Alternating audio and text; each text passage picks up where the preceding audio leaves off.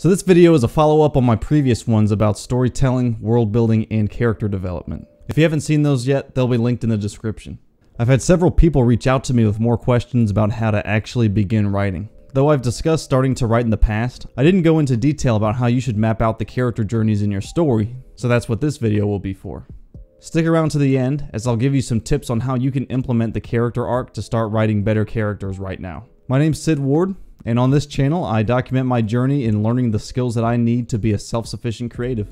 Now, I'm someone that's passionate about storytelling, and I want to make it easier for all of you to tell your stories in whatever medium you choose. Whether you're wanting to write a book or write a screenplay for a movie or series, you're going to need a solid understanding of how to write good characters. And for our purposes, there are really only two functions that characters need to serve within your story. Those are the main character and everyone else. I say main character and not protagonist because your main character doesn't necessarily have to be the protagonist. The main character is just the one that needs to go through the most significant change throughout your story. You should spend more time on their character arc than any other character in your story. Okay, so if you've watched some of my other videos about character development and world building, you've heard me mention the character arc. But what is it? Put simply, the character arc is a change in the internal beliefs that a character experiences throughout the duration of the story. This means that when you're creating the main character, you need to establish their beliefs and have the story gradually change those beliefs. What they initially believe leads them towards external gratification, or the want. And what they learn by the end of the story is internal gratification, or the need. In order for you to tell a dynamic story, you need a character that wants something. Why they want that thing is their need. When you are writing your characters, you need to make sure that they start out lacking something important in their life. Their life can't be perfect, or else they would have no motivation to change it or leave. They won't be lacking material things, but they will lack an understanding of the truth about the world that they live in. Their lack of truth is what pushes them to their want, which is usually superficial and external, and the story that you write forces your main character to confront their existing belief of the world and discover that truth of what they need. It can be difficult at times, but ultimately your job as the writer is to establish your character's beliefs and to put them into circumstances that force them to learn the truth that you want them to learn. I gave a great example of want versus need in my Kurisu video, so check that out here if you haven't already.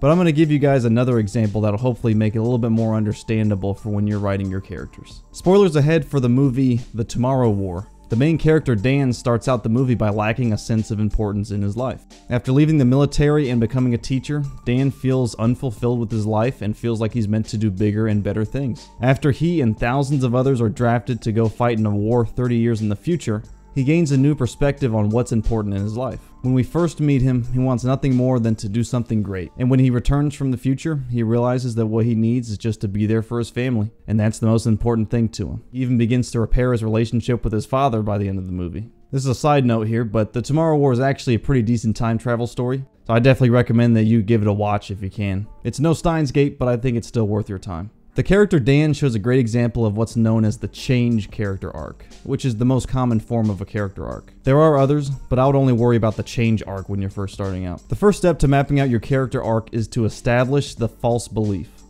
This is what leads them to their want. For Dan in Tomorrow War, his false belief is that his simple life as a teacher raising his daughter is somehow less important to him than doing some great thing. The second step is to set up the reason for the belief, which for Dan is the fact that he was special forces in the army and has an extensive background in biology, which makes him believe that he's meant to do more than just be a teacher. The final step of the arc is to challenge their false belief. For Dan, this came with his encounters with certain characters in the future. He learns of the circumstances of his death and how his absence affected those close to him. This ultimately forces his beliefs to change. He doesn't need to seek out bigger and better things. He needs to support his family and those who are important to him. If you follow those 3 steps when writing your main character, you'll be off to a pretty good start. But what about the side characters? What you need to keep in mind when writing other characters is that they should have beliefs that are different from your main character. The conflicts between characters in different circumstances are what pushes the story forward and what pushes your main character into the challenge portion of their arc. Some things to keep in mind are that characters need to be believable for the audience to care. The audience doesn't have to agree, but they need to understand why the characters believe certain things, and this has to feel earned or justified.